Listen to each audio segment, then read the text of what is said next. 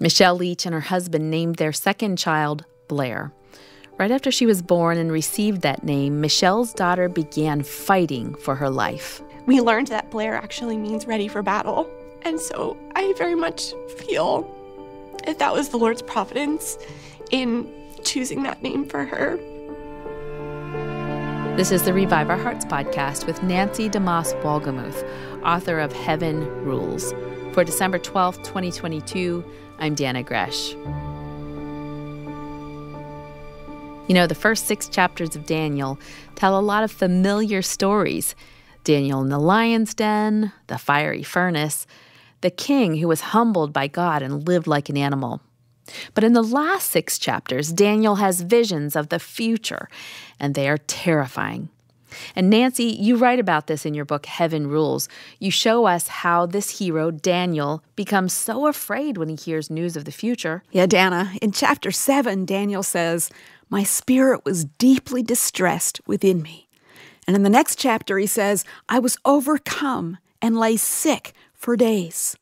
And then in chapter 10, he tells us, "No strength was left in me. My face grew deathly pale. Anguish overwhelms me, and I am powerless." All because Daniel heard news about what was coming in the future. That's right. I think we all know what that's like. In a moment, one piece of challenging news can affect our whole future. No kidding, Dana. In fact, a young woman that I've gotten to know recently named Michelle Leach had just that experience. Michelle and her husband, Mark, are related to my husband, Robert, through marriage. Right after their second child was born, Michelle and Mark received the kind of news that no parent wants to hear.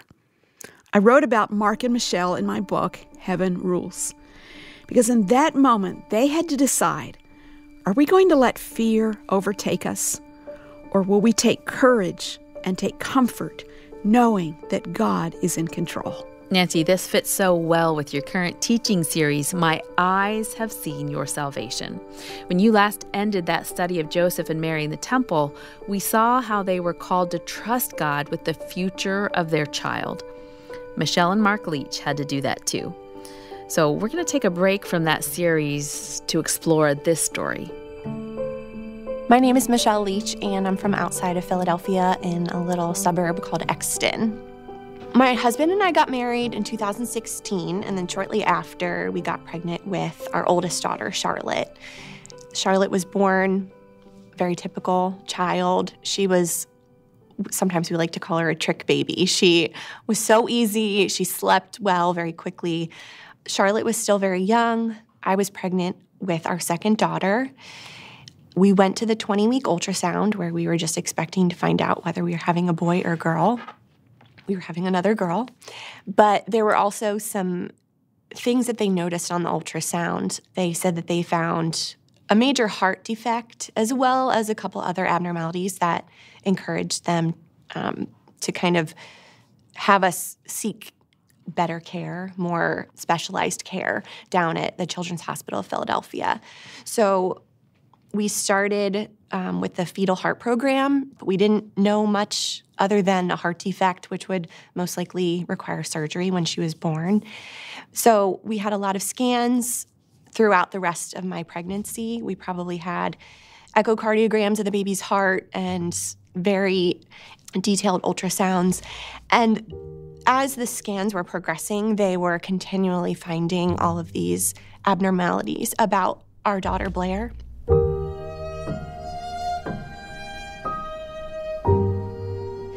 The doctors were really encouraging us to pursue genetic testing, which would put the baby at risk. And so we decided to forego, and we were very confident that whatever the results would be, it wouldn't change our desire to have the child. They advised that if it would cause us to terminate the pregnancy, that we should seek answers sooner than later. And that was the point at which we really started wrestling for the remainder, the second half of my pregnancy. We didn't know if it was going to be a child with severe needs or if it was going to be a child that just needed a heart surgery and a problem that had a solution. And so that was the hardest part, that season of unknown, just crying out to the Lord that he would spare our child from having any, serious issues. I think I didn't know it until this point in my life, but that was one of my biggest fears, having a child that had genetic complications, severe cognitive, physical disabilities.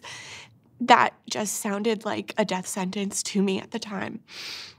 So for the remainder of our pregnancy, we continued to have scans, and she was looking healthy otherwise. And so I finally delivered her down at CHOP. They have a special delivery unit for high-risk babies. And when they handed her to me and I looked at her face, I knew that there was a problem. And that moment, I truly had feelings of not wanting my own daughter.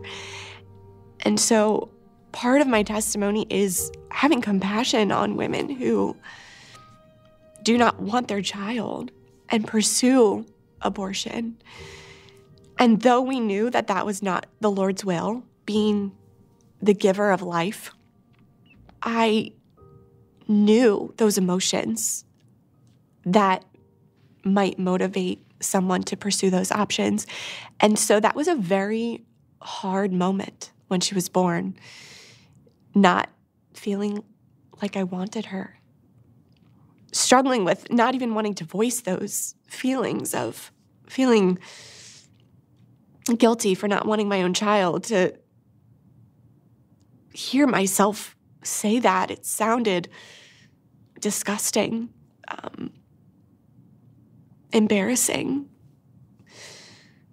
But that was part of the grieving process for us. And so I feel like that moment is forever ingrained in my mind of seeing her for the first time. We had trouble finding a name that was suited for this child. We decided to name her Blair. Now, we didn't know this at the time, but we found out after she had spent a lot of time in the hospital requiring heart surgery, a lot of complications. We learned that Blair actually means ready for battle. And so I very much feel that was the Lord's providence in choosing that name for her.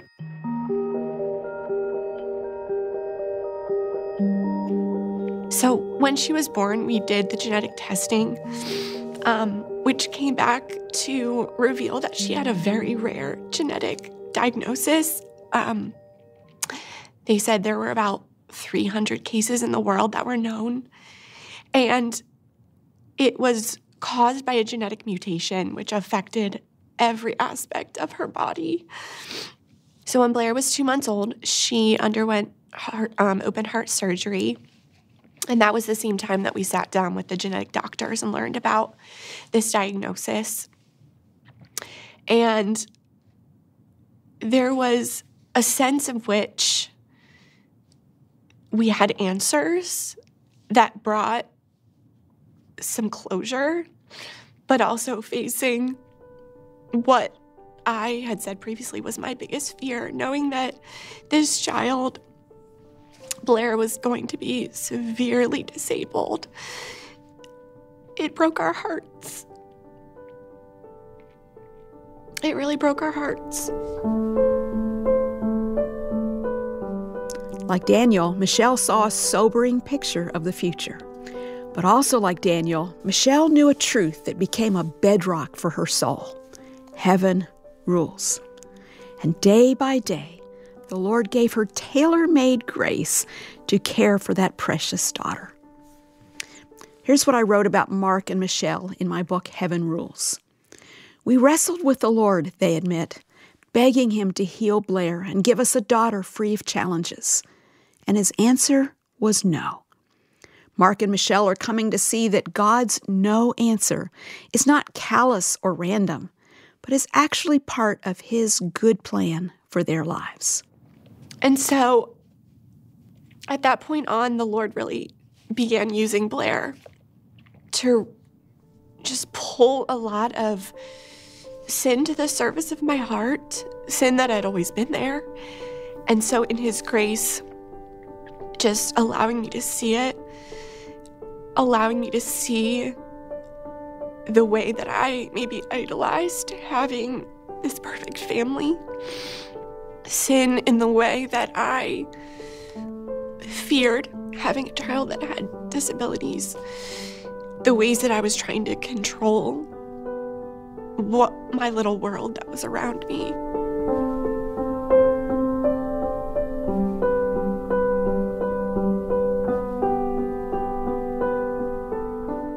Practically caring for Blair is, I often tell friends, it feels like caring for a child that has the stomach bug every day of her life. For the first 2 years of her life, she was able to take a bottle, but it was very stressful. She was never able to nurse developmentally. She was not able to eat and breathe at the same time. So we had to work really hard to get her to take a bottle, but she had trouble latching. It would take hours to get her to latch and to take the amount she needed, and then she would throw it all up. And it was this constant cycle that felt like insanity, doing the same thing over and over again, expecting different results. And it was stressful for myself, my husband. We were the only ones that could feed her. So we felt like we couldn't get a break. She was not gaining weight, so there was very heavy stress on her getting what she needed and keeping it down. She went through a brief period where she, during feeds, would stop breathing and she would turn very blue, and we had to call the ambulance a couple times. And this went on for close to 2 years. We finally made the decision to have a G-tube inserted, so now all of her feeds go right through her stomach, so she doesn't take anything by mouth. And that has been a huge blessing to us, but also to Blair. She was noticeably less stressed when she wasn't having to drink from a bottle. She was a happier girl. And so we see things like that along the way as the Lord's provision and wisdom and discernment of how to care for her. There's been a lot of trial and error with Blair because she can't communicate in certain ways. She can't tell us how she's feeling or what's upsetting her. There's a lot of trying to figure her out. And so we've come a long way with the help of the Lord, just giving us wisdom to know how to best care for her and surrounding us with people that have helped us do that. There's a lot of unknowns because her diagnosis is so rare. There's really no expectations, good or bad, which I find to be such a blessing because I don't compare Blair to other children who have her same diagnosis. I have never met another child that has her diagnosis. And I am so grateful that doctors really don't put limitations on what to expect out of her.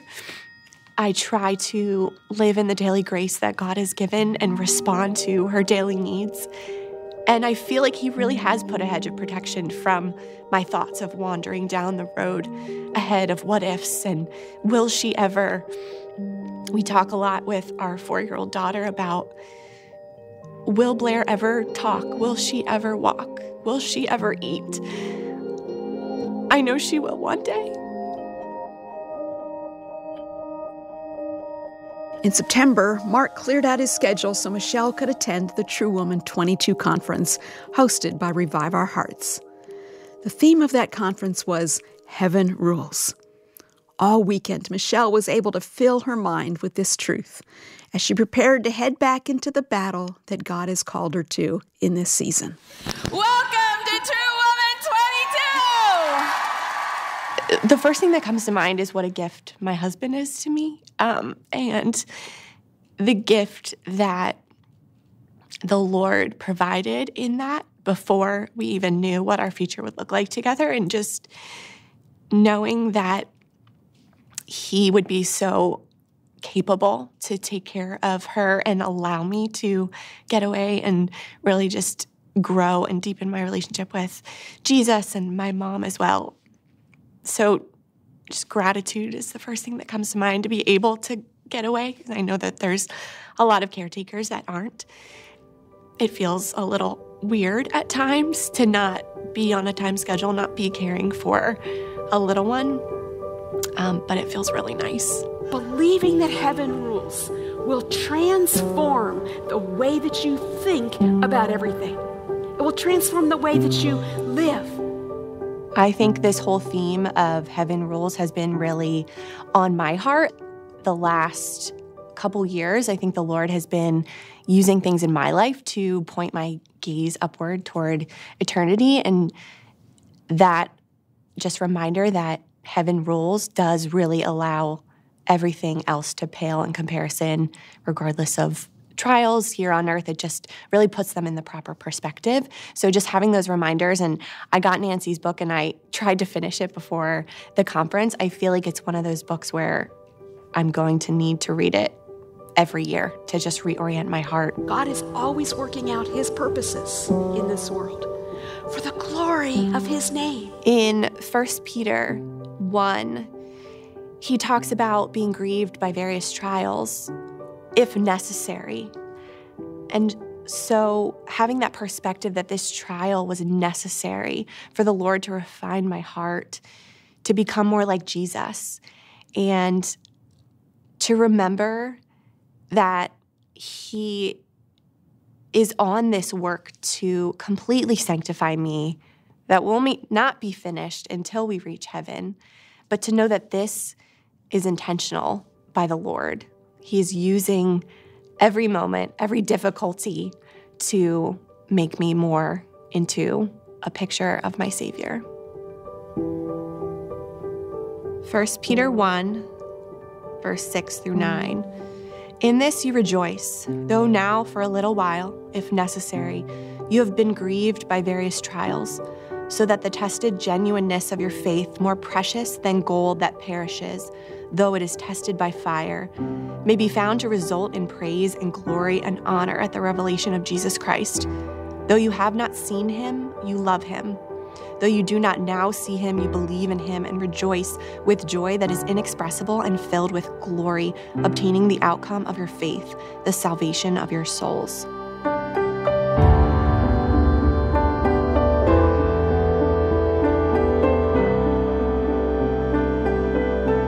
In 2 Corinthians 4, it talks about viewing these trials as light momentary afflictions compared to an eternal weight of glory. And being able to look to the things that are unseen and not focusing on the things that are seen on this earth, which tend to capture our gaze so heavily. That verse has really helped me lift my eyes and remember that heaven rules. And so the Lord started really working in this heaven rules theme of these days that Blair has on earth are a light momentary affliction. And so lifting my eyes to eternity when Blair's body will be perfected in heaven. And just knowing that when we get to those days, looking back, these days on earth will just seem so short. And so the Lord really turned my heart to be able to see Blair as a means of grace in my life. He used her to help me to entrust not only her being so medically fragile at the time, but also my other daughter, just entrusting them to him. They were gifts that he had given me, and my desire is to be a good steward of those gifts, but just knowing that they are not mine and they are his. That just brought a lot of freedom to know that he loves them more than I ever could, and he cares for them more than I ever could. And knowing those two truths together, how could I not trust him? With these two daughters and future children, we now have three daughters. And so I feel this sense of freedom walking in the fact that I don't need to feel this weight of trying to control. And, when you have kids, there's so many opportunities to fear. There's so many things to be afraid of for your children. And I feel like the Lord taught me that lesson so early, and I'm so grateful. I'm sure it's going to be a lifelong lesson as my children grow older and the things that I fear might become bigger and more significant perhaps. But I think that the Lord will bring these things to mind and help me. So I feel like I'm a different mom, frankly, than when my first daughter was born. And now with Blair, praise God, she is really thriving. She's very medically stable right now. The Lord has provided for us in so many different ways with just family and therapists that love her and have become part of our family, it feels like at times. And He's given us faith to have more kids. We have another daughter who just turned 1. And I look at Blair, and I was saying this to my mom the other day, I can't picture my life without her. And a daughter that I thought I never could fully love the way that I love my other children, I can truly say that she is a gift from God, and I love her. And so the Lord has really used Blair in a mighty way in my life.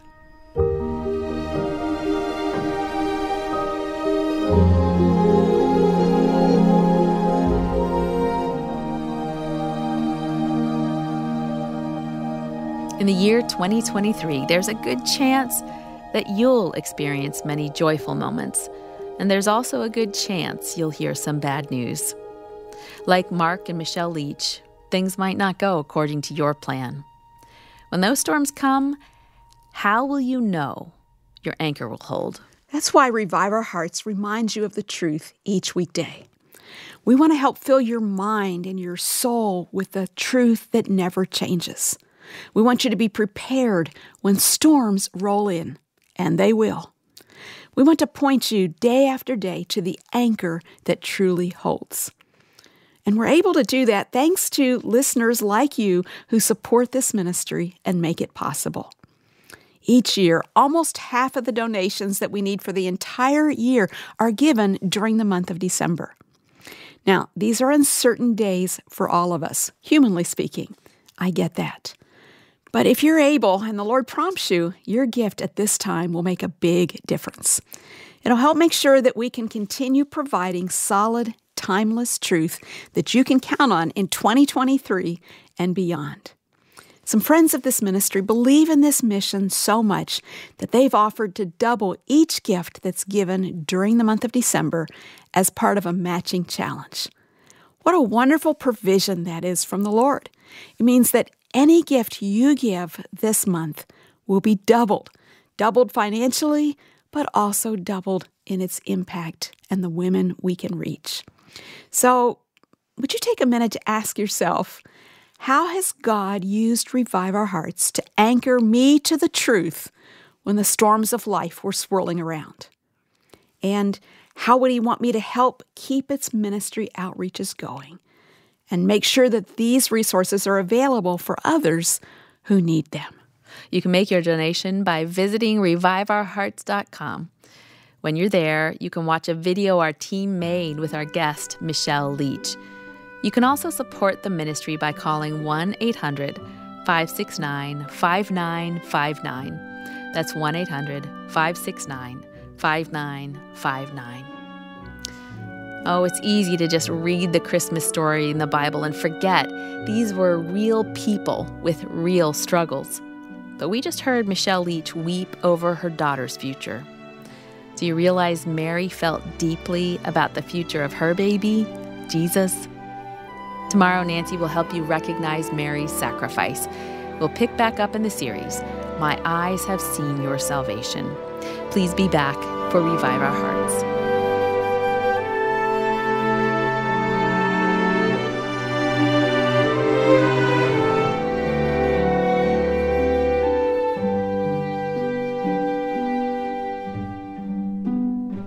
Revive Our Hearts with Nancy DeMoss Wolgemuth is calling you to freedom, fullness, and fruitfulness in Christ.